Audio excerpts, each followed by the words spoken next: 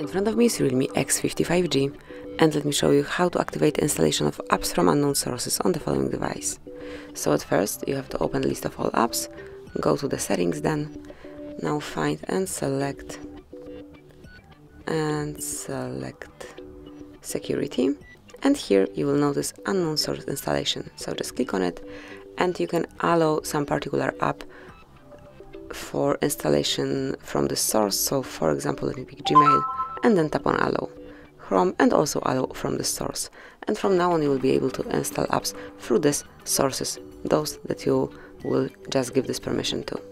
And this is it, that will be all. Thank you for watching.